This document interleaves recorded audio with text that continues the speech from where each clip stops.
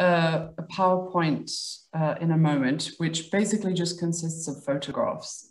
So I thought I'd talk for about half an hour or so, kind of to the images, which really chart the life of Regina Twala, the woman I'm writing about. And then perhaps we could have, questions dealing with the chapters that I circulated. So can everyone see that? Great. Stephen, you'll stop me if I go on, but I remember you said kind of 30, 40 minutes is kind of what you expect. So I'll aim more for 30. Yeah, that's great. Okay. So as you've hopefully seen from the pre-circulated paper, really the title of my book, that's the title that I've given to the presentation, is written out the life and work of Regina Gelana Twala, who's this lady here who was born in 1908 and died in 1968. So I think the book really begins with a question, which is, why have none of us heard of Regina Gelana Twala? And it might be that I'm going to receive a happy surprise and find out that some people know exactly who she is. But my sense is that if you do, you're very much in the minority, and that she is a woman and an intellectual figure of whom historians of Southern Africa are largely, if not entirely, unaware, that her name has been preserved really within the small confines of her family circle and the ever-dwindling number of people who still remember her from her own lifetime, but who, of course, rapidly passing on due to the fact that she died more than 50 years ago. So the main argument that the book makes is that this is not a coincidental state of affairs, that there are specific structural reasons why we remember certain intellectual figures and why we forget others and why their names are consigned to obscurity. So the book makes the argument that rather than merely just being unknown by a product of chance, there was a more or less purposeful strategy whereby Regina Twala's legacy was written out posthumously, as well as during her life, she struggled to find places to write and to publish. This can immediately be qualified. One of the chapters that I sent you deals with her literary production for a newspaper in Eswatini. And indeed, she did write prolifically as a journalist throughout her life. But the thing that perpetually eluded her, even beyond the grave, was her effort to release her own literary work in published book form and to solidify a lifelong legacy in that way. So my book argues that a whole cast of characters conspired to write her out. Territorial European academics, about whom I'll say more when I come to the chapter about vanishingly. In their number, we can also count Hilde Cooper, the anthropologist of Eswatini. Male politicians in both Eswatini and South Africa. So one of the things, a chapter that I circulated to you deals with is her initially warm relationship with Sobhuza, the monarch of Eswatini, Sobhuza II, and then her eventual falling out with him. Jealous contemporary writers, almost entirely men. So an earlier chapter that I haven't circulated deals with the way in which her efforts to break into the literary scene in KwaZulu-Natal in the 1930s was stymied by the competitive territorialism of famed writers such as the Dlomo brothers. So taken as a whole, the book is arguing that we should look at fame when it comes to authorship and literary output as a highly contingent historical phenomenon. The reason why certain figures achieve fame and certain don't is a product of a complex set of circumstances, which includes but is not limited to both their gender and their race. So what I'm going to do today is give you a brief overview that gives you some sense of the contours of Regina Twala's life, focusing in particular on key moments of literary output. And then for the last 10 minutes, I'm going to focus a bit more on one of the chapters that I sent to you for circulation, where I talk about her work as a research assistant for the Swedish academic vanishingly and the way in which her research was plagiarized, stolen, and passed off as his own. So as I mentioned, Regina Twala was born in 1908 in Indaleni Mission Station, which is near Richmond in today KwaZulu-Natal. This is the only surviving photograph of her as a baby. I should just say that almost all of these photographs are taken from the personal papers of Tim Cousins, who worked extensively with Regina's second husband, Dan Twala, and had hoped to write something both on Dan and on Regina. That project never came to pass, but in Tim's personal papers are a great many letters and photographs that were lent to him by Dan Twala. And I'm grateful to Diana Ward, Tim's partner, for allowing me access to this material, and of course to the Twala family for their continued support of the project. So this is Regina as a baby in Indaleni. She grew up on a Methodist Christian mission station. Her as a young girl of around 12 and 13. She was raised by her mother and her grandmother. Her mother worked as a domestic worker in Durban, so she was effectively raised by her grandmother. Her father wasn't on the scene. As a young girl, for both primary and later education, she attended the Indaleni Mission School, where she became very involved in wayfarers, whom I'm sure many people here will recognize as the racially segregated Girl Guides movement that existed in South Africa. And you can see Regina in the top right hand of the photograph. She was also an ardent tennis player. Indaleni Mission Station had excellent tennis courts, and tennis remained one of her lifelong passions. You can see Regina on the left-hand side of the photograph, holding her racket. And tennis actually would be what brought her to her second husband, Dan Twala. After she graduated from Indaleni Mission School, she went to Adams College, where she embarked upon a teacher training qualification. And after completing that, she returned back to Indaleni Mission Station, where she took up a position as an isiZulu teacher at the school. So a very conventional early life and upbringing, in the sense that she was a more or less classic product of the kind of feminine ideal that was being produced and churned out by mission stations across South Africa in these decades. She was intelligent, she was well-read, she was ambitious, she wanted to not only become a teacher, but she also had aspirations to write. So from an early age, probably around 1934 is the first evidence I've found of her writing activities. Regina began submitting articles to Bantu World, then newly founded and an exciting periodical coming out of Johannesburg. And she made a career as a columnist, writing pithy commentaries primarily on love, matters of the heart, relations between men and women, and imagining a new kind of basis for courtship and love that was urban, that was freed from the constraints of parental supervision.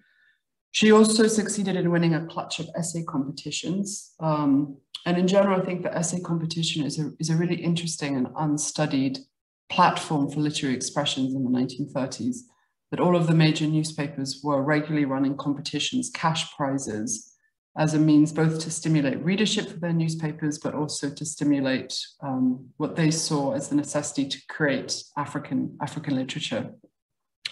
So, and of course, her maiden name was Mazibuko, and here's a photograph of her. In around 1936, Regina met the man who would become her first husband, a man called Percy Khumalo, photographed here. She and Percy met through Indaleni Mission Station. He was connected to the same KwaZulu Christian elite as she was from. His family were from Driefontein near Edendale. They had a very quick courtship, married, and then she relocated to Johannesburg. He worked as a mining clerk.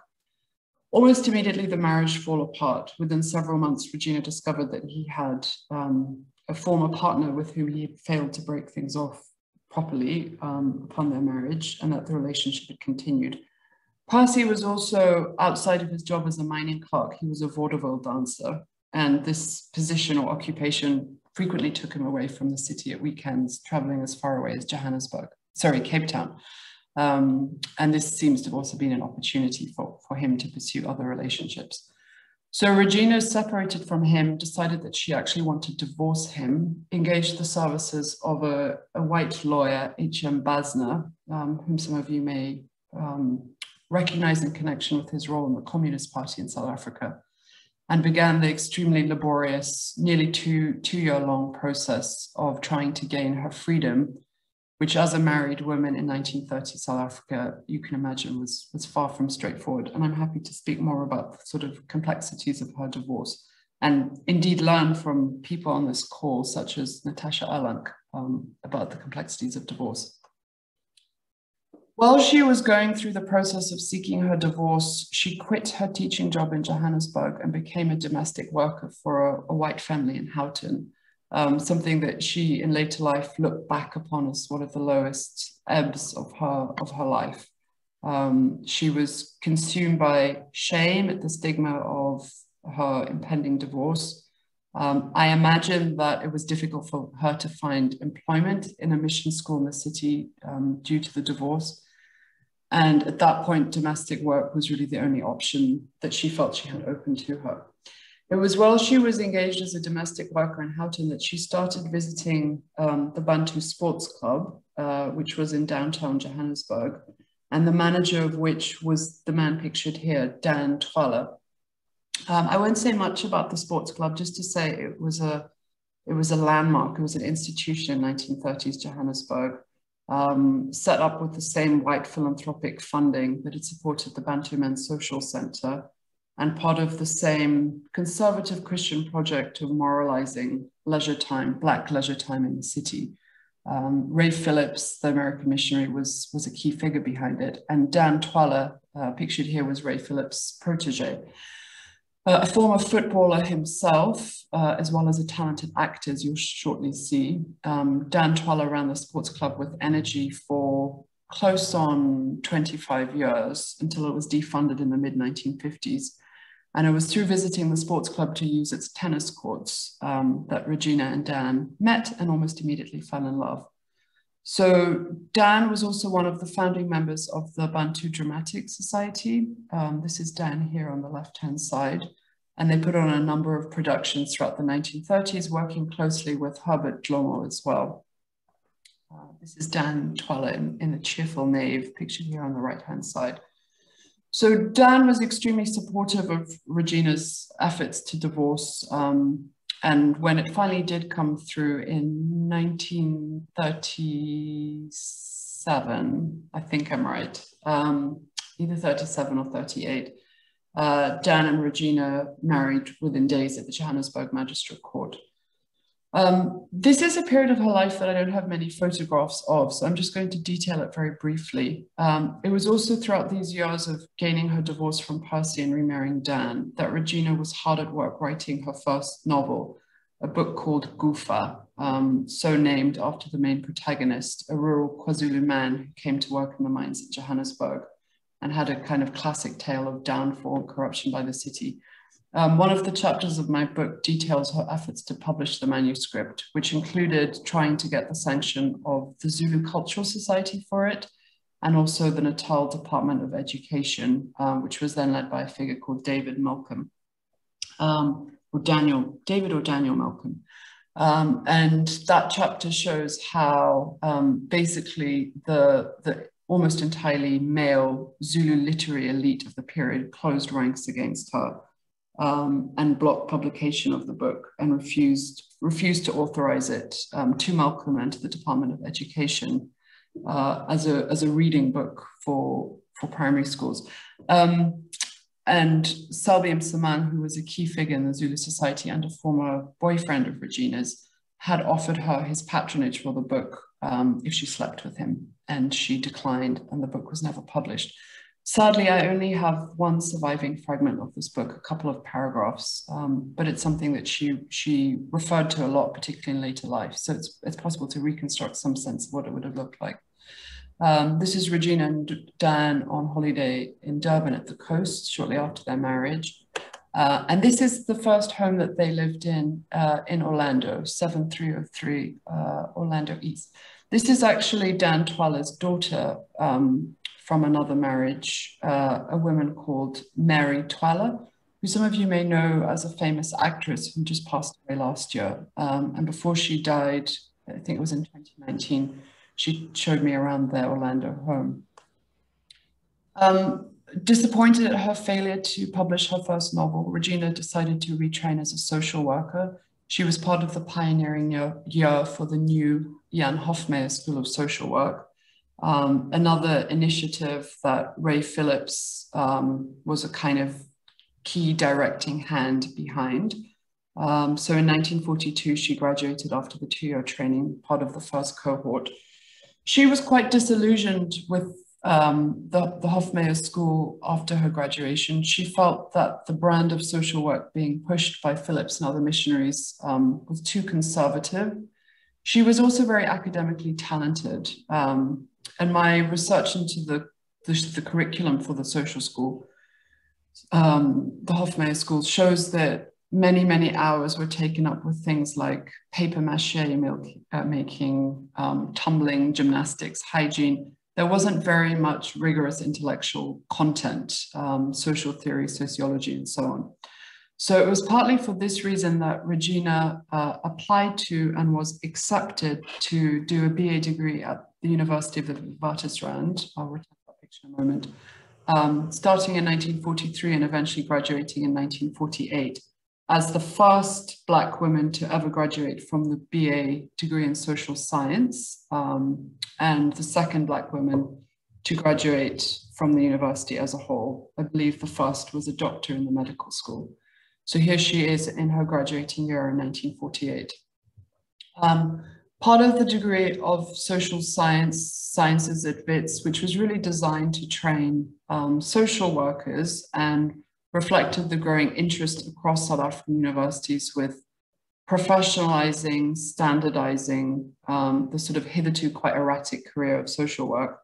Part of her training involved anthropology courses, and the person with whom she studied anthropology was none other than Hilda Cooper, who you can see here in a photograph from the 1930s, who was, as I'm sure many people know, a South African anthropologist who had worked extensively in then Swaziland in the 1930s. In this picture, the property of her daughter, Mary Cooper, she's pictured with a young Sabuza on the left-hand side. And it was under Hilda Cooper's direction and encouragement that Regina first started undertaking. Sorry, Joel, 1 second. No, it's okay. All right,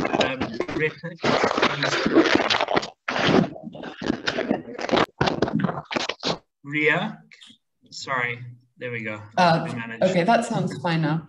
Yeah. Started undertaking a number of fieldwork trips in Eswatini with the patronage and support of Sabuza himself, linked to the fact that her anthropology advisor at WITS worked in Eswatini was also the fact that Regina's husband, Dan Twala, was himself a Leswati from the kind of Mahamba Barberton area of the Eswatini border, part of the very old, prestigious Methodist elite of Mahamba Mission. So Regina had this twofold link to Eswatini, both through her scholarship, through her burgeoning interest in anthropology, but also through marriage. And here's an Umtuteli Wabantu article which celebrates her graduation in 1945, and also shows her with her little son, Vusi, who in this year, I think is about 2 years old, and whom she and Dan struggled for very many years, I think 7 years to conceive. So his coming was really a source of great joy to her. After her graduation from WITS, Regina became increasingly involved in politics. This was the late 1940s. Obviously, it was the coming into power of the Nationalist Party, the beginning of apartheid proper. She became very involved in the defiance campaign, both in PE and in Johannesburg in the early 1950s, was arrested, spent some time in prison. And one of the chapters of my book deals in some depth with her growing political awakening. And it's also in this period that Regina started using her second name, Gelana, rather than Regina, which I take to be a sign of her growing politicization and her refusal to use a European name. It was also in this period of her political involvement that her marriage with Dan Twala started falling apart. He was not particularly political himself. He felt that her political activities were jeopardizing their home and their livelihood. He worried about his own position at the Bantu Sports Club if it was known that his wife was a key activist.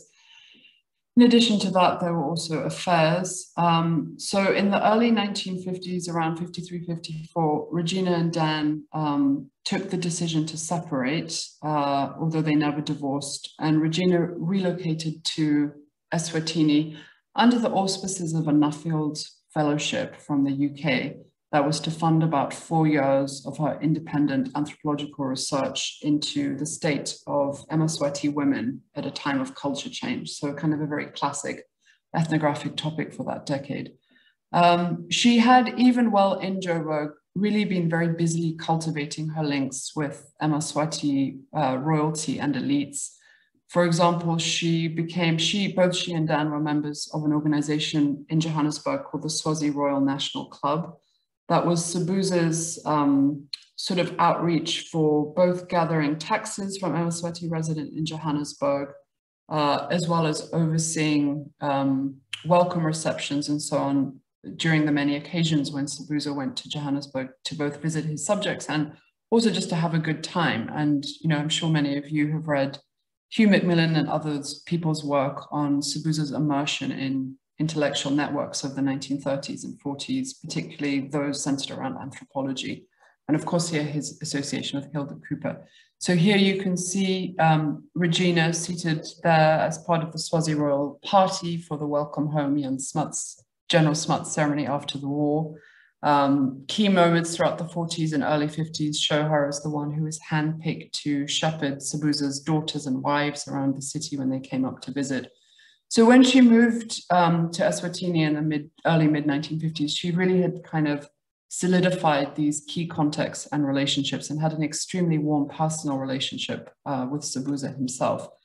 Her Nuffield funding, the direction which she took it was specifically a study on the beadwork of Eswatini women.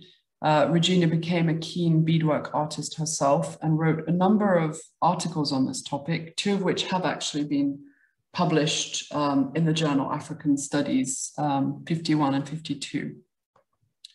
It's also during this period in Eswatini, after her Nuffield funding ran out in the late 1950s, that she began to work as an independent research assistant for the Swedish academic Bengt Sunkler, pictured here, who was the author of 2 pioneering books on independent churches in Southern Africa. The first, Bantu Prophets in South Africa, was written in 48, and then the second, Zulu Zionists and Swazi Zionists, came out in 76. Sunkler was attached to the University of Natal's Institute for Social Research, which was where Hilda Cooper was at that time, because Hilda's husband, Leo Cooper, had a position at the University of Natal.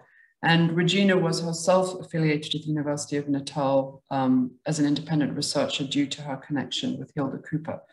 So it would have seemed a natural link, a natural connection for Sunkler to make contact with this, you know, extremely impressive, talented researcher living in Eswatini, no doubt, I think, on the recommendation of Hilda Cooper.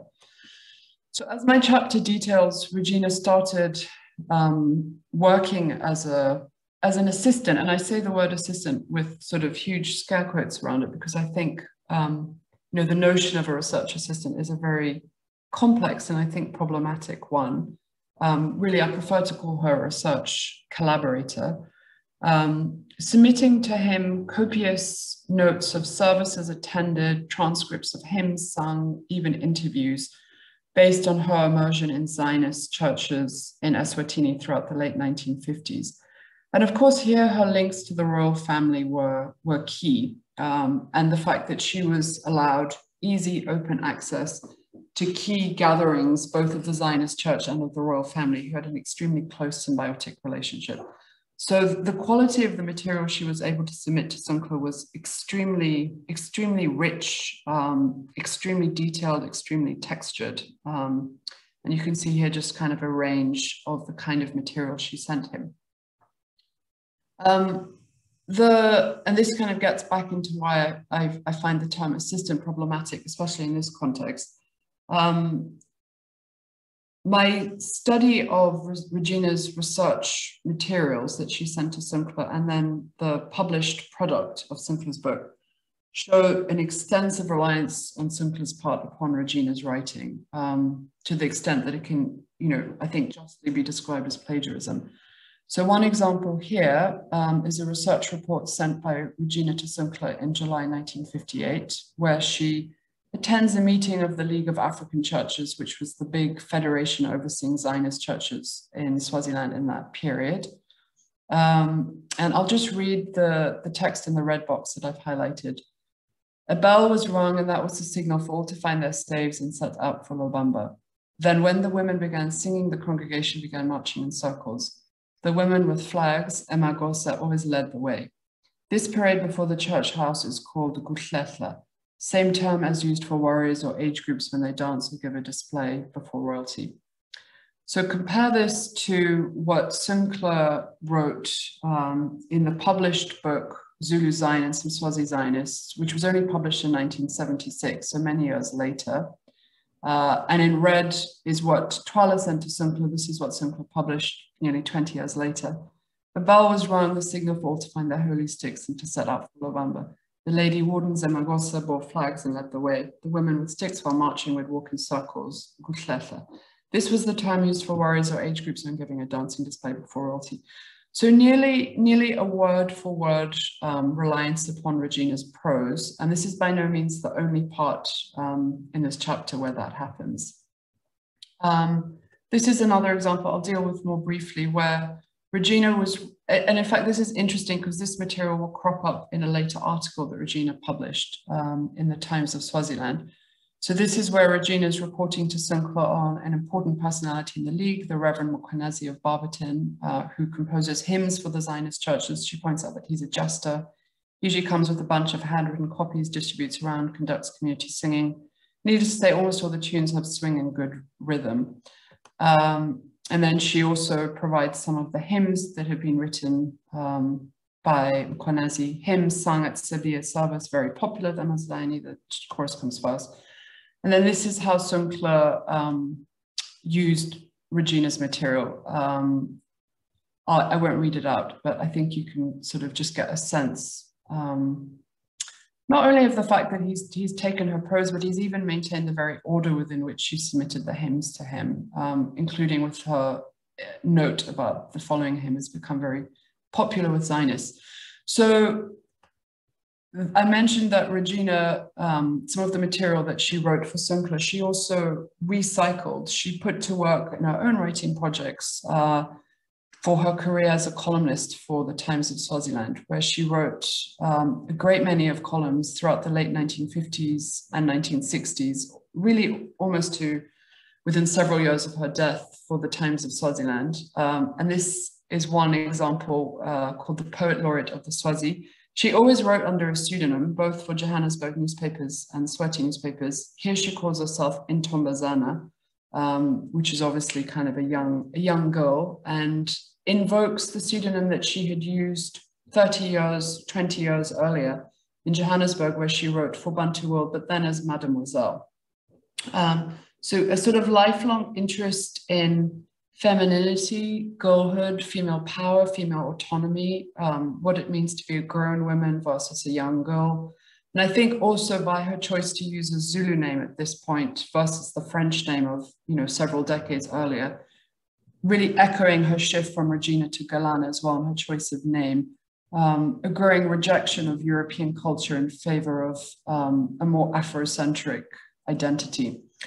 So here, and I won't read this out, but you can just see the bits of the text in red are more or less lifted directly from the research notes that she wrote to Sunkler,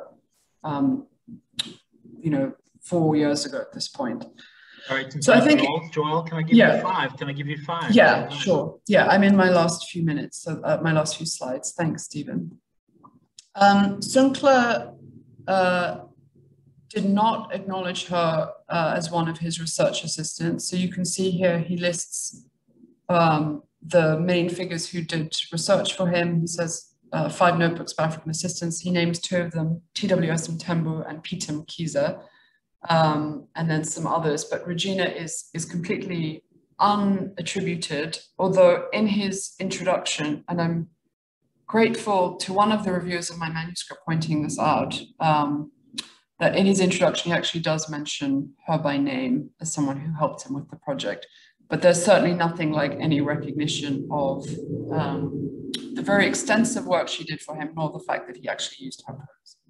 And then the next chapter that I submitted to you details her political career in Swaziland. And I think the key point about this chapter is it marks her growing estrangement from the conservative traditionalist politics of the royal family and of Sobhuza himself, and her increasing immersion in anti-colonial nationalist politics. She was a key figure in the SPP, the Swaziland Progressive Party, and then also in the Ngwane National Liberatory Congress, but also her growing alienation from Sobhuza himself and her rejection of the idea that the traditional status quo was the best political settlement for Eswatini after independence from Britain.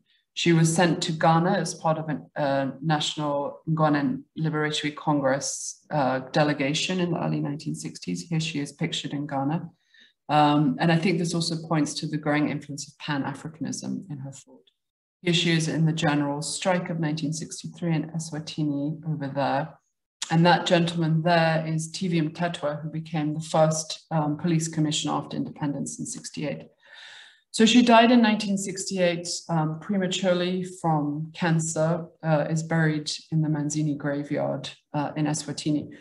Just before I finish, I just want to kind of offer a brief coda, which is literally on her deathbed, she was trying yet again to publish another book. So this was a compilation of the nearly 100 or so articles that she'd written for the Times of Swaziland under the name Intombazane for the last several years.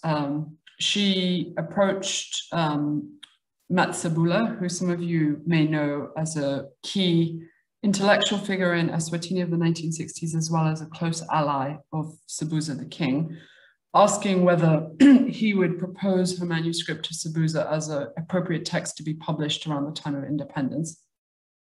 This never happened.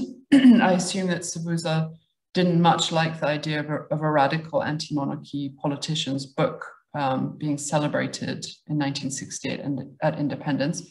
So then Matsabula actually forwarded the manuscript to Hilda Cooper, Regina's former mentor and teacher at Wits. Hilda Cooper, as some of you may know, had herself very close ties with the royal family in Eswatini. Here she is pictured with some royal wives in the late 1960s when she visited. She was at that point professor of anthropology at UCLA here in California. And the sort of growing, and here she is with Sobhuza, the Swazi monarch, shortly before Sobhuza's death. And as some of you may know, Hilda's kind of politics became increasingly conservative. She resisted the idea that democracy was an appropriate political outcome for the Swati people. She felt that monarchy was sort of the traditional way of doing things. She was quite hostile towards the opposition parties. And due to these political differences between them, that also played out through the medium of anthropology and the idea that anthropology should sort of preserve and memorialize the static traditional past. She and Regina increasingly came to be at odds with each other. In the late 1960s, when Hilda visited Eswatini on a field trip, I only have evidence that she met with Regina once, which was at a formal lunch. She was sat next to Regina, and in a letter to her husband Leo, she bemoaned her poor luck at being seated next to Regina Twala, who she said was more stupid and opinionated than ever before. So clearly a long way had, a lot of water under the bridge had passed between the former teacher and mentor. Anyway, all to say that she refused to publish the manuscript when it was presented to her by Matsabula.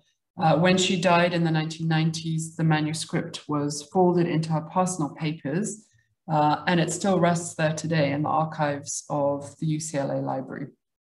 So this is a page from the manuscript and then Regina's covering letter to Matsabula asking him to seek publication.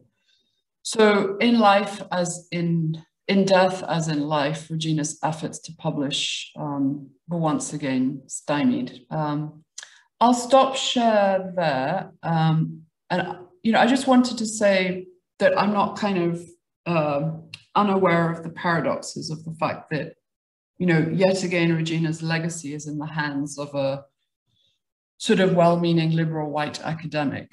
And that's one of the tensions, one of the dynamics that my book deals with. What does it mean that Regina's voice is, only now coming to light through the intervention of a white academic rather than on the steam of her own publishing power and her own literary reputation? What does it mean that I'm kind of rehabilitating her? Thanks, Stephen. Thanks, Joel. So now we will take questions. So I'd like to invite, I can see Atambile's got a question. I want to invite people to ask questions. They can raise their hands by clicking the raise hand function, which is, I believe, under reactions. Or you can post your question or draw my attention to the fact that you want to ask a question in the chat. So let's go first to Atambile. Hi, I'll put my video on. Thank you so much, Joel. That was absolutely fascinating. And I'm so glad I could make it, because the class that I had just before I came here, I was talking about Lillian Chabalala and Josie Palmer. And all these women I keep kind of finding through the threads of the Bantu world. So my question is related to where you end off, interestingly, because it's really lovely. You paint a really beautiful and rich picture. And I've actually got two questions. And I want to preface by saying, sorry, I've written them down here. This is why I'm looking down. I want to preface by saying, I think it's important to acknowledge your positionality in relation to her. But one of the things that I'm realizing in relation to this work is that tension, but like the kind of paradox with also the generosity of some of this work that is coming out. And I think we need to acknowledge the tension together with this generosity. So by that, I mean, a lot of this work, when I find these women, I've used Megan Healy Clancy's work. I saw she was here earlier. I've used Dawn Curry's work. I've used Peter Lim's been amazing at helping me, Kim Miller. And so for me, I'm curious about, first of all, what is it about the global north? I mean, we know, but I think I'd like you to make it more explicit, having access to this information that we, the people in the global south, don't have access to this information. That's the first question. And then if you could just speak to, I mean, you kind of mentioned Tim Cousins and having access to that, to his papers, but what was your archival process? So did you have to kind of do a patchwork, or did you kind of find chunks of information? I'm just curious, because I'm kind of trying to follow in some of these threads, and I'm finding it incredibly difficult to access some of this. Is it networks that I'm perhaps not privy to? What is happening? Because I'm finding a lot of this scholarship, which is wonderful scholarship, and it's really rich, really coming from, I mean, Robert Edgar just wrote the book about Josie Palmer, so I could name names, and what's that dynamic about? Thanks. Thanks, Atambile, for those two really rich questions. I think the first thing about kind of why so much of this is in the global north and kind of how that's affected my research process. I mean, one of my starting points was the fact that Regina Twala's sole surviving manuscript, and I think she may have written as many as 6. I have definite evidence of at least 2, the novel and then the ethnographic manuscript that Hilda Cooper has. But certainly in her extensive correspondence with Dan Twala over the years, she spoke about several other manuscripts in progress. So why is it that the sole surviving manuscript of Regina Twala is languishing, unread and untouched, I think, until I saw it just a few years ago in the papers of a white academic who died in LA and whose intellectual legacy has been kind of folded up into the university collection? Why is this kind of precious historical resource there and not where I believe it should be, which is freely accessible not only to Regina Twala's family, but also to readers in Southern Africa?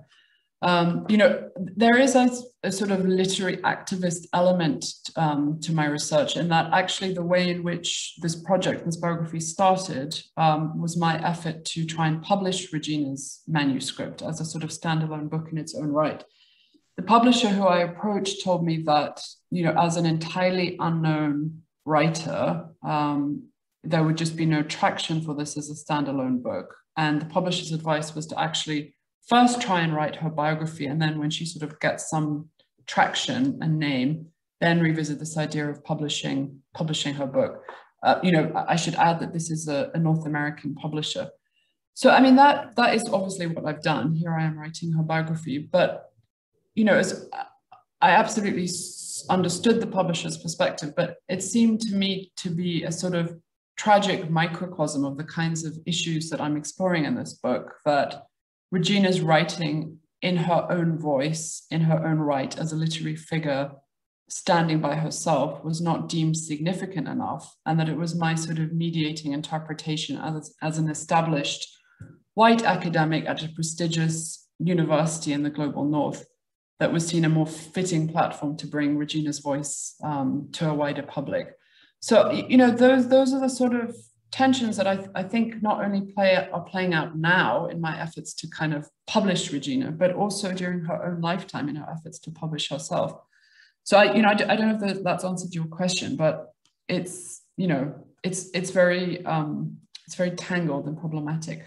With regard to my own archival process, so I think the sort of starting point for this project and the really fabulous thing about writing about Regina Twala is that between her and Dan Twala, there were nearly 1,000 letters exchanged over a 30-year period when they met in the mid-30s until her death in 1968.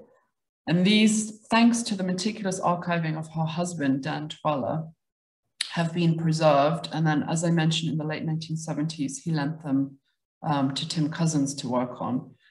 One of the things that I am working on now with the family is having these letters archived at Wits Historical Papers, which seems a fitting place due to the fact that Regina was a Wits graduate. COVID and its sort of inability to travel, the closure of historical papers for a long time last year has sort of slowed down the whole process. But the aim is absolutely to make this fantastic trove of historical material available and accessible to researchers in Southern Africa. So I could say, you know, I could say many more things about the archiving side of it, but I see there are more hands, so maybe I'll stop there. But Atamila, please do email me, because I'd love to be in touch with you, and we could continue the conversation after this.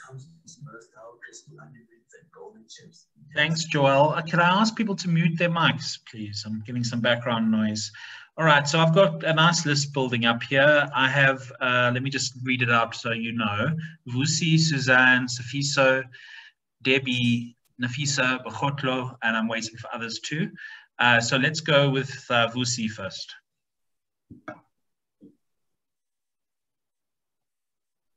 Okay, thanks, Joel, for this fascinating paper.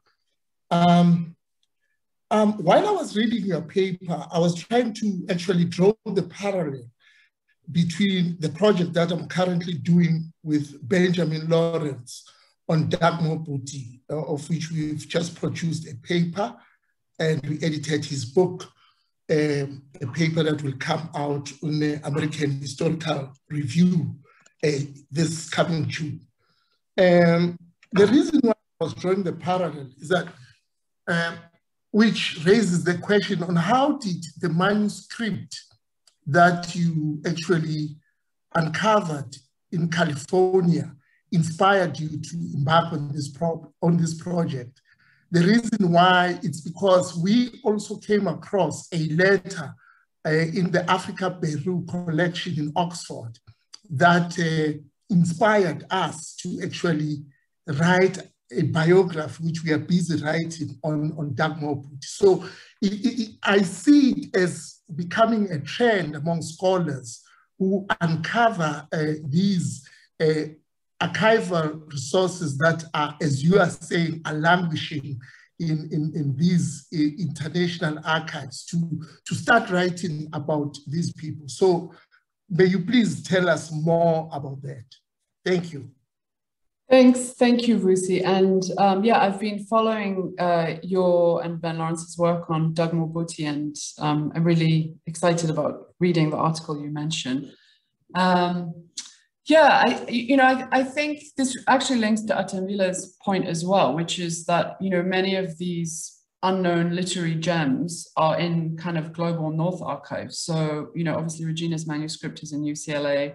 Her work for Sunkler is in his papers in Uppsala in Sweden. I think there is a lot of, I think there's a lot of interest in kind of uncovering a whole realm of literary production that sort of exists outside of the mainstream. I mean, we really have to credit, people like Karen Barber and others, Derek Peterson, for sort of stimulating this interest in what we could call tin trunk literacy. I think the thing that interests me is the sort of kind of unpublished status of a lot of this work. The fact that how do you tell a literary history of Southern Africa that tries to sidestep this issue of who was published and who was not? Because I think publication was such a fraught and loaded phenomenon, so tied up with privilege and inequity and access to publishing networks and gatekeeping. How do you tell a history of literary production without sort of, venerating the fetish of publication? And it's logistically very, very difficult because by definition, work that isn't published is really hard to track down. It exists in archives and personal papers. I think most of the time it hasn't been preserved. And then just kind of a final point to what you were saying, Lucy. I think what I'm so interested about with her work with Sunkler is the fact that in that case, her published work was preserved, but it was preserved under the wrong name. It was passed off as the work of someone else. And I think there must be so many similar examples of research assistants in African countries providing intellectual labor for academics coming from Europe or North America, and then whose work is kind of seamlessly appropriated and assimilated into the output of the sort of formal academic. And, we talk a lot about decolonizing the curriculum and introducing more African authors into canons, into reading lists. What if the African authors were there all along? What if they are living in the published work of white scholars, but unacknowledged and unnamed? What does decolonizing the canon look like from that perspective of seeking more just attribution mechanisms for the thousands of research assistants whose army of work over the years has undergirded classics of African studies? So we have a queue. It's good that there's an entire field actually, I think, emerging in this work. So I've got Suzanne next. Right, morning, Joel. Thank you very much for your paper. Yeah, riveting. Like Atembile, it was your very last comment that I was responding to. You said, what does it mean that it's you, a white woman in the global north, that bringing light to her work? And Atembile phrased it much more articulately, but before I elaborate on that thought, I want to just step back and you say the question is, who was published and who was not is an interesting question for you. But it isn't just that, I don't think. I've been working for the last couple of years on a biography of Juby Mayat, who wrote for 20 plus years for Drum and Golden City Post, very widely published, and yet hidden in plain sight, not remembered in the canon, of Drum and so on. And, her memoir is coming out in a few months, published by Jacana. Again, but that's what getting back to my original question that Atembile raised, what does it mean that it's someone like you and like me, I would say, I work in North America, maybe it's a similar age, training in the global north. In my case, Juby's, everything's local. She lived in Lenasia. So my only logistical issue was getting to Lenasia, but getting first to South Africa. So, yeah, so first of all, it isn't just women, Black women who were not published. I think this also applies to published Black women being forgotten. But I would like to hear you talk more about it, because I feel like I'm personally invested in hearing more of your thoughts on what does it mean that it's someone like you doing this work. So in the interest of time, Joel, I'm going to take a bunch of questions here so that we don't get too backed up. So next was Safiso. Safiso, would you like me to I think it'd be nice if you asked your question rather than me read it out. This is Sifiso Sabela. There was more than one Sifiso in this call. I'm waiting. Is that you, Sifiso? He has audio issues. He says, okay, quickly, let me just read what he said and scroll up and find it. What is the role of the researcher in ensuring that stories similar to these are not relegated to sidelines of history, particularly in the African context where voices are intentionally silenced? So it's a version of what we've been discussing. Debbie?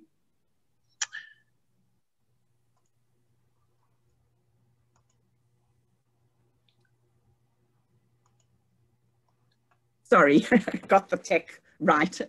Thank you very much, Joel. That was fascinating.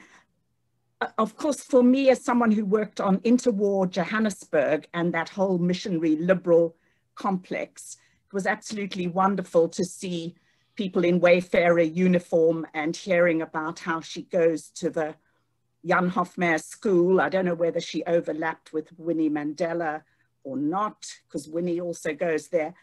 But it's fascinating that her trajectory is so long and takes you into the 1960s and Ghana and Pan-Africanism. So that's a very fascinating aspect.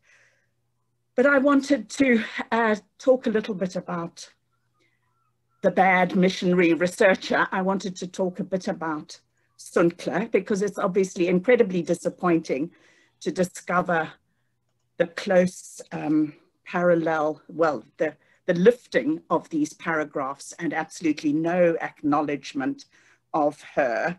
She was dead by then. I see from your dates that she had died in 1968. So when the book comes out in 76, she's not even around to know that her labor is not being acknowledged. But I wondered quite hard whether you can tell how much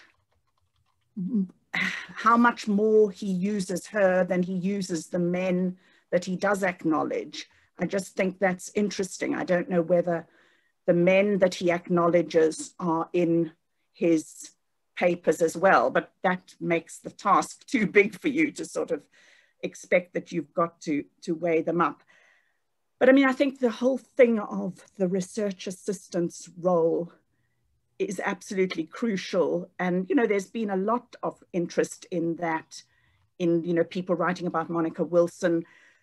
I tried to do it a little bit myself in a piece I wrote about Dora Earthy, the woman missionary in Mozambique, who publishes a book in 1934 called Valengi Women. And I kind of went back to it and tried to see, okay, what do Rhoda and Mara tell her? What do they open up to her? So I think it's absolutely crucial, this whole issue. And obviously one wants Twala to be acknowledged. I haven't had a chance to look at my thesis notes, but I'm sure she writes something published in a Joburg newspaper in the 1930s about domestic servants. Yeah, so I was just interested in all of that. But yeah, I'm just raising the issue of the missionary misuse of her, unacknowledgement of her work. Thanks, Debbie. Let's take one more for this round, Nafisa, and then I've got a new round already lined up. Okay, sorry, I didn't expect you to come up on me quite so quickly. Unfortunately, you know, I don't know if having me in this same round of questions is not somewhat dragging it in another direction. But I suppose that what I have to say is really quite different. Joel, when you present right up front and also in your abstract, you talk about the main argument of the book being about this kind of sort of the conspiracy to keep her unpublished. And I'm just, for me, it's a little strange because it seems like a logically secondary argument to why she is interesting in and of herself. And I'm wondering how the setting up of those questions is really about a biography of the subject of Gelana Twala versus a kind of, you know, another form of, as you said, kind of literary activism. So that for me is kind of important because, I mean, I suppose, you know, what I would say really is that, you know, some of these questions, like, you know, the recovery, for example, of Black female intellectuals is something that's been going on for a little while. It's not, you know, explosively new. I mean, I'm thinking, for example, of Charlotte McDecker, for example. I mean, so Zubaida Jaffer's new book, 2019 book, is trying to grapple with why it's so blurry. I mean, David Gerber wrote about her in 1973. Julia Walls wrote about her in 1983. The problem is, you know, really publishing her own work as opposed to the work of the activist scholar or whatever just strikes me as a sort of more, well, I don't know, just for me a more interesting problem. But I'm also interested in basically how it is that some of the her narrative seems to get lost in the way these two chapters are set up. Because it's very clear in the beginning that she's obsessed with questions of gender, and she comes back to this in her politics at the end, but it sort of disappears in the middle when she is talking about Zionism as this kind of African traditionalist thing. Sort of her gender politics becomes invisible, except that she really seems to be very close to the Queen Mother. And, you know, I'm wondering what work she's trying to do, you know, what work she's trying to do with trying to understand the relationship between gender and traditionalism. It's something that sort of, I imagine, sort of falls out. I'm also interested in a number of the quotes in the piece that I think, you know, could do so much more work, and her concern about dated work in the evidence she gives in the court case towards the end of the paper, because it's, you know, all of us who've ever worried about the relevance of our writing are sometimes thankful we haven't published things sooner. And I'm interested in the fact, for example, that, you know, there are things she clearly tried to publish that were blocked, and there seem to be things that she declared unpublished, but, you know, we're not sure what the sort of fights over those things were. So yeah, I mean, that's like, you know, lots of questions, but I suppose I just find her own work, that whenever you sort of the quotes are drawn out, so unbelievably compelling that I'm just wondering why they, and sort of her as a very complicated biographical subject is not the center actually of these pieces. I mean, for one reason, I just say that us grappling in South Africa, for example, with the ventriloquizing of Black voices is something that's been around since The Seed Is Mine. And that's a good 30 years now. So I'm, you know, and I'm also thinking of Lynn Thomas's piece about agency. There's so much stuff going through my head. All right. I haven't Thanks, Nafisa. a clear question, but those are it. I'm going to use my seminar chairing prerogative to actually keep you quiet for once. I wish I could do that more generally. Jokes. So, Joel, there's a lot of questions, and I just, before you dive into this round, I did want to just add that Nick Southey said in the chat that he thinks that you should think about the historical publications of South Africa as a possible outlet. That's the artist formerly known as the Van Riebeeck Society, as an outlet for this work, because they publish lots of this kind of stuff, as you know. Thanks so much. I'm just making a note of that. Thank you so much, Suzanne, Sifiso, Debbie, and Nafisa, for those extremely rich questions. I don't think I can do justice to all of them, but I'll try to speak to each one of you, but I don't think I can cover everything. So, Suzanne, first of all, I'd love if you can put in the chat the name of your forthcoming biography with Jacana, because that sounds really exciting, and I should definitely check that out. I mean, I suppose really the first two questions were kind of more around the racial politics of this kind of work. And Suzanne, you sort of invited me to talk more about my positionality in it. I mean, I suppose in this sense, it's probably relevant to say that, you know, I myself am of sort of white Southern African ancestry, that I grew up in Eswatini, that my family are there, and that these are issues that I address in the introduction, and that I was very much part of this sort of white settler complicity with Swazi neo-traditionalism. The fact that the white community in Eswatini has a relatively peaceful and untroubled life is because they've sort of ascended to the status quo, and they have, more or less bought the idea that traditional customary monarchy is the natural state of affairs for the Swati people, and they don't kind of support pro-democracy change. They sort of put their head down and go about their business. So, kind of writing about Regina's increasing revulsion towards white liberals, and white liberals in Eswatini in the 50s and 60s became a kind of particularly pointed target of her ire. I think, these are kind of complex personal questions for me as well, about what it means to be part of a white settler community in Southern Africa, and, our own kind of questions of complicity and personal responsibility. So that's just kind of, an autobiographical note on this.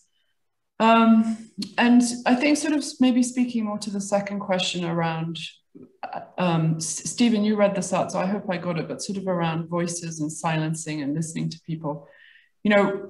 One of the sort of startling discoveries is when I approached the UCLA archives and said that I wanted to publish this manuscript. This is when I was still looking for a publisher for it.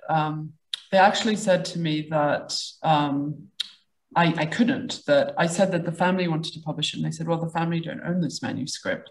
This is part of Hilda Cooper's paper, so the copyright rests with her, and then with her estate. So this sort of immediately plunged me not only into the whole question around politics of publication, but also sort of politics of copyright and estate and inheritance. And as some of you know here, this is something that I've been trying to untangle with Twala for some months now. But just the issue of kind of who owns her work, who gets to publish her, who sort of speaks for her estate, who's kind of appropriated her copyright, I think is very relevant to all of these questions. And then Debbie, around sort of research assistance and sort of missionary appropriation and stuff, I think it is disappointing. The only thing I would say about research assistance is that this isn't something we can kind of safely consign to misogynistic missionaries of the 1950s. The sort of industry of research assistance is well and thriving. I mean, I imagine that very many people on this call, certainly I myself, have extensively used research assistance in my own work.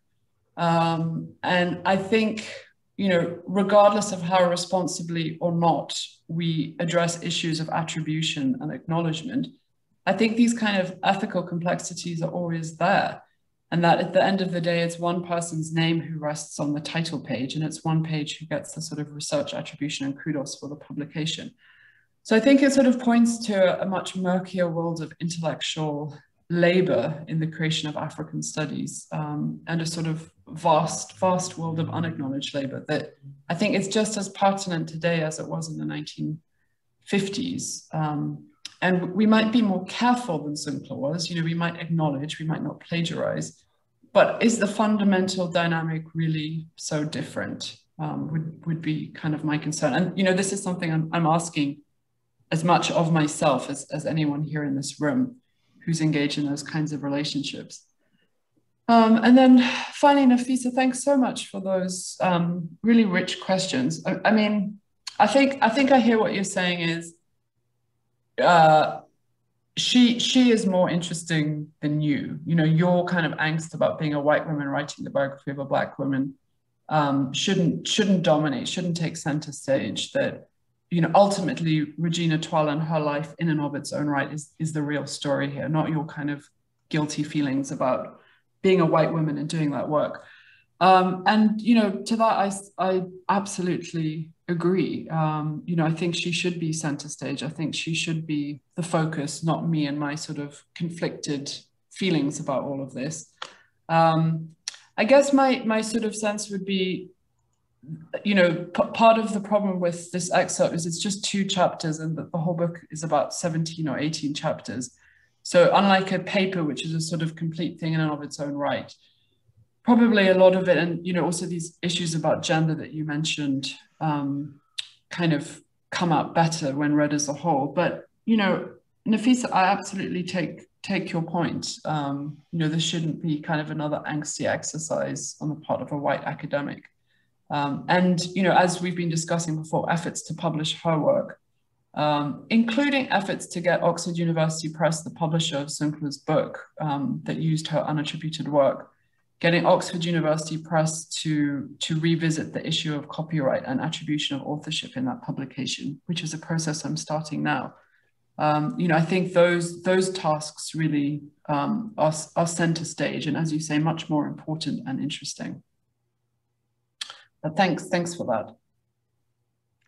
All right, so we have a remaining round, and let's see. So Bachotlo, do you want to ask your question, Bachotlo, or shall I read it out?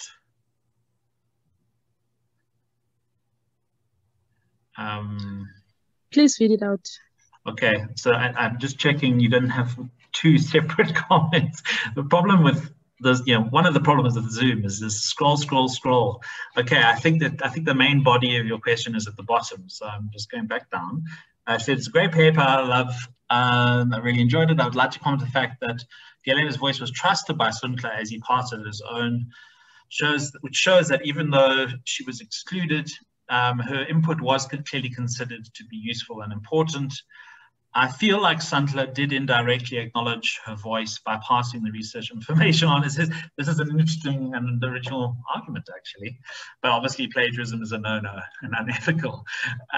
So you can add that to the mix. Peter Lim.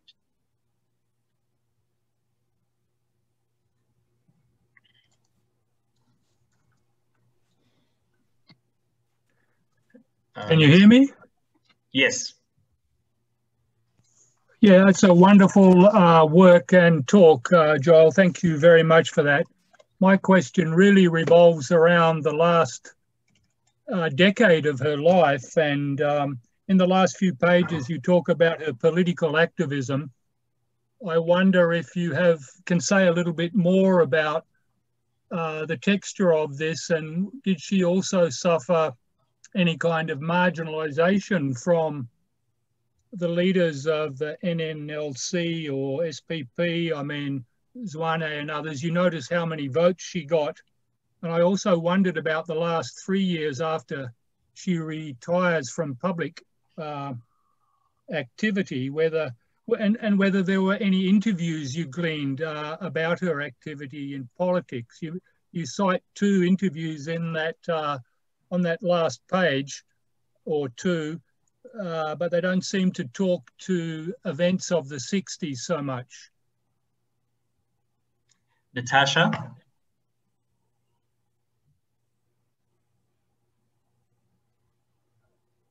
Hi, everyone. Excuse me. And just apologies in advance, since I put my hand up, I've forgotten my question about 3 times, which means I've come up with 3 times as many questions, I'm afraid. I wanted to ask you something which is more along the lines of perhaps a more conventional biographical approach, Joel. I mean, it sounds like Regina was actually quite grumpy at points in time. And I wondered what your take, you know, was she a difficult person to get along with? Because that's something that comes through to me from what you've said and what I've read in what you've written. And of course, we can't always put what we think in our academic pieces, but I'd just be interested to think a bit more about that. And then the second point that I wanted to make is, and it's along the lines of the comment just made about the fact that maybe in fact Sunkla was acknowledging Regina's work because of his inclusion of it, and which is, it's rather about different ideas around publication. is there a way in which we should be considering publication and perhaps the sharing of text and information in more ephemeral ways than via the written word, which always has appeared to me to be not of its own nature and in South Africa, not of its own nature and outside of South Africa, particularly masculine, but in South Africa, it seems to be a particularly masculine affair. And then the last thing that I wanted to say is actually just a comment, which is that, you know, there's someone whose work many of us here in this forum today will have used as sort of an eminent, one or two eminent scholars in the Eastern Cape who, you know, it transpires from a kind of a, I don't know, perhaps the best and most charitable take on this is to say that coming from very homosocial environments, they systematically erased women's voices from written work in ways that were probably at the time fairly conscious. But I don't think, I mean, you've suggested that what you're talking about is fairly widespread. And it's widespread not just within the format of published writing, but in other genres as well. Thanks, everyone. And it's just, hello, there's some lovely people online today. And I just want to give a hello to all my lovely colleagues out there from far and wide. Thank you. All right, Busi. Yes, hello. Thank you, Stephen. I actually just asked you to read it for me, but I will go ahead. Thank you so much. That was very interesting. I'm working for my PhD on women's writing through the Black consciousness era. And I was wondering if when you were reading through the Bantu world and the times in you know, Swaziland, have you come across any other female writers that were present in the newspapers, or even male writers that, you know, posed as female, you know, that had female voices? And was there any, in terms of the literary activism, was there any sort of collective writing about challenging the patriarchy or those gender, you know, norms and the making of Black modern identity, so through the 30s right up to when she was in Swaziland? Because I find that, you know, even with writing in Drum magazine and the likes, men or male voices direct sort of the public discourse around what's feminine ideal and you know, so I'm wondering if you did have a look at that or come across any sort of collective, or just with the women themselves, or even the men showing up as women in these newspapers. Thank you. So just, Joel, I think you probably noticed there that the chat today has been really flowing. So there are lots of comments, maybe more than questions. Some people are answering other people's questions. So it's really excellent. I did want to tack my question on at the end of Busi's, which is about, again, the newspaper column. It looks as though, at least in the chapters that you gave us, she managed to hold on to her column in the Times, at least past the point at which she was doing the more stereotypical anthropological portraits. And I suppose the question is, why is that? If, as you suggest, it was a kind of conceit of the editor that you know, it looked good to have a Black author on the books. A writer on the books. Can you offer us a sort of more detailed explanation for why she seemed to be able to hold on to it for a while? Thank you so much for another great round of questions. I'll do my best with them.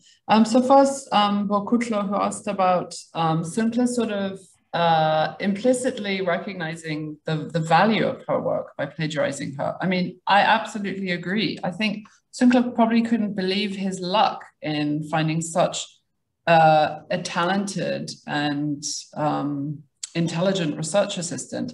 I mean, I kind of indirectly have experienced this because when I was writing my book on Zionism, I extensively used Simkla's work, not realizing that in using Simkla's work, I was actually using Regina's work, certainly for this chapter on Eswatini. So yeah, I mean, I think it speaks volumes to the quality of her ethnography that Simkla was so, you know, so quick to pass of her work as his own. And I think also, this is also speaking not only to the politics of publishing, but also to the politics of academic appointments, because, you know, why was it not, you know, Regina in another world who was writing her academic monograph to be published by Oxford University Press? And why was she not the one who was sort of employing a research assistant to do work for her and with her? So kind of, yeah, the hierarchies of academic appointments, I think, as well, also come up here. Peter, thanks for your comments. So with regard to her last few years, when she quit politics after the referendum in the 60s, she lived for another 4 years or so, and then I mentioned she died of cancer in 1968. So sort of prematurely dead at around the age of 60. For those last few years, she turned again to social work. So it was in this period that Eswatini was preparing for independence, that it was trying to, quote unquote, Africanize the civil service. So there was a lot of attention in identifying Eswatini individuals to fulfill key administrative roles in government. And a new Department of Social Welfare was started in preparation for independence. And she was actually appointed as the secretary of this new department. And, you know, all indications are that she was sort of positioned to be the czar of social work in independent Eswatini, had she not died. Although, you know, the question, of course, is her, you know, her bad politics and her increasing alienation from Sibuza and from the Traditionalist Project, which those of you who know your Eswatini history know that, you know, after independence, it only got worse. In the early 70s, Sibuza suspended the constitution, banned political parties. So my sense is that the 60s were really a sort of flowering of democratic expression in Eswatini of a light that hasn't been seen since then for the last 50 years. That from the early 1970s, things got a lot worse, and that's more or less persisted to this day.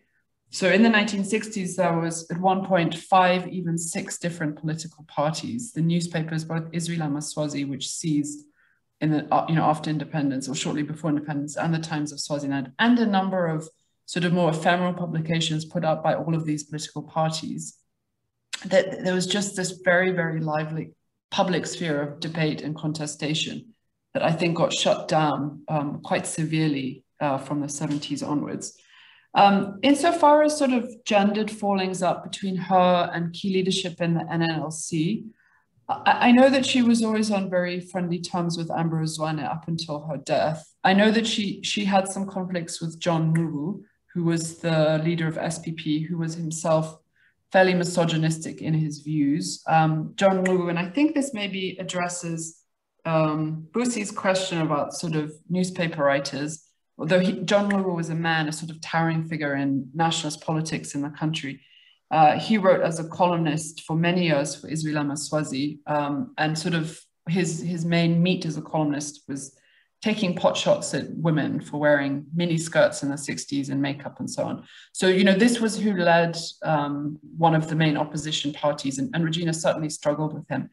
And just before I move on to the next question, part of the problem with reconstructing this period of Swati politics in the 1960s is just the paucity of sources. So in the National Archives in November, there is almost nothing on the opposition parties, which I can only, you know, put down to politics and the fact that these records have either not been preserved or perhaps have been preserved somewhere else, safe from the prying eyes of researchers. A couple of sort of Commonwealth Institute collections in London and at SOAS have some material on the parties, but it's very confined to the 1, 2, or 3 men who sat at the very upper strata of leadership. So people like Regina, who was secretary of the Women's League, dealing with women's activities, tended to be almost completely obscured in those kinds of official correspondences. So really the only kind of place where you can go to for a more kind of grassroots textured account of politics as well as interviews, but it is difficult because A, a lot of people are no longer alive, and B, a lot of people are very, very reluctant to talk about their political involvement in the 1960s and have since swapped allegiance. So, you know, one of the things I talk about in this chapter is how the nationalist leadership was effectively co-opted by Sobhuza from the late 60s onwards and sort of brought into the royalist kraal. So a lot of people just don't want to talk about the fact that they were in the NLC in the 1960s, if they are still alive. So it's a very difficult period to reconstruct, I find, although I'd love to hear, you know, from others who've worked on this. Natasha, she was very grumpy. She was a very bad-tempered, difficult person. And almost everyone who I've interviewed has this to say about her, including her daughter-in-law, who nursed her almost to her death. She said, you know, my mother-in-law was moody. Like, you had to be really careful around that woman. And, you know, again, I think sort of moodiness and grumpiness are quite sort of feminized categories. And I feel there's generations of women, and maybe we can think of our own mothers too in this category, who were stymied, frustrated, blocked professionally. And, you know, for Regina, it was not only blocked on account of her gender, but blocked on account of her race. She had 2 failed marriages. Both had failed largely due to infidelity on the husband's part. Her marriage also failed because Dan took exception to her political activities. He didn't like the fact that, you know, he had gained a wife who really just didn't want to be at home. He accused her of not being a good mother, not taking care of the son, being more interested in her career and traveling around and activism and writing and politics. So it's like the world wasn't ready for her. And, you know, that's enough to make anyone grumpy. And, you know, in the book as a whole, I do try to sort of give some texture of her personality. And as I mentioned, these amazing letters that she swapped with Dan Twala over 30 years, they're incredibly intimate, very, very personal, heartfelt, frequently very sexual letters. So this kind of more personal side of her does come out more, I hope, in some other chapters. And Natasha, I'm intrigued what you said about thinking about attribution and collaboration and sort of intellectual property in ways that exceed merely publishing and the written word. And I'd love to talk to you more about that at some time. And then the last 2 questions, Busi, so great question about sort of women's writing and intentional efforts to mobilize around sort of gendered solidarities in the space of newspapers. So the person who's done a lot of work on this, who you may know, is Corinne Sandwith, and her work, particularly on Bantu World in the 1930s, has really shown that there was this kind of flowering of female authorship in newspapers in the 1930s that for some reason by the 40s and the 50s had sort of disappeared. You know, when we think of the sort of literary luminaries of drum, you know, Can Temba, and so like these are mainly men. It's very hard to think of any kind of famous, glamorous women writers in that kind of literary clique of the 1950s that was centered around drum and other publications. So it does seem to me, as with Eswatini, the 60s were more progressive than now. As with South African newspapers, the 30s seem to be more progressive than future generations. And yeah, there was a very definite sense of women having to mobilize to make themselves heard, and the phenomenon of, you know, newspapers being dominated by men. And when there were women writers, sometimes these were men posing as women, as Corinne Sandwith has documented. So women, including Regina, got very riled at this and felt that it was really important to push back and put forward a female presence in newspapers. And then, oh, and actually, sorry, just thinking about Drum, she was the first women's editor for Drum. She only wrote for them for about a year or two, 52, 53, I think, but she is listed there as editor for Women's Affairs. And she ran a sort of children's corner column and sort of self-help tips for women. And then finally, Stephen, and I saw something in the chat, I think from Hugh Macmillan, about Will Talbot. So Will Talbot was the editor of the Times of Swaziland. Hugh probably knows more, well, I'm sure he knows more about him than I do. And I think he said he was kind of a famous white liberal. I mean, my sense is that Will Talbot didn't really, I mean, I have no evidence. I mean, I have no correspondence between them, but judging from the fact that she continued to write even when her columns took this kind of more radical politically turn, as well as more innovative and experimental with ideas of tradition and Swazi custom, I imagine he didn't really mind. I mean, her political criticisms were made in incredibly veiled ways. So one of her columns after the referendum basically accused Sobhuza and the royalists of rigging the referendum. So, of course, Sobhuza would win. But she didn't come out and say that. She said it in very oblique, sort of sideways, slanted, metaphorical ways. So she was careful. Even though she was using these columns as a platform for critique of the monarchy, she was doing it in fairly careful ways. And then after the election of '64 and her defeat and her resignation from politics, she still wrote very, very actively, but her columns much more explicitly focused on social work, which I don't think should be seen necessarily as a retreat from the political, just a redefinition of what the obligations of the state were to its most vulnerable members of society, women, children, and widows. Thanks so much, Atembile. Great to see you. Thanks, Joel, and everyone. Vusi did also add one last question. What I'll do is I will send the chat to Joel, which you can please do. Yeah. Yeah, and obviously it was recorded as well. I'd like to just thank everyone for taking their time, thank you, Joel, for your early rise. As you can see, the questions are still coming. Hugh Macmillan says that the editor in question was enlightened and generous. He would have tried to support her intellectually and financially. And there's still more. I am, however, going to have to say, Saul DeBow asked something. I'm going to have to put an end to this just because otherwise the file is going to be ridiculously big. Yes, Stephen, please I will send, I just want to reassure everyone, I will send your comment to Joel, okay? And the video will be on YouTube as well. Thank you, everyone, very much for joining us. Thanks so much. This was so enjoyable. Thank you. Yeah, we'll see hopefully many of you next time. Take care. Stay safe.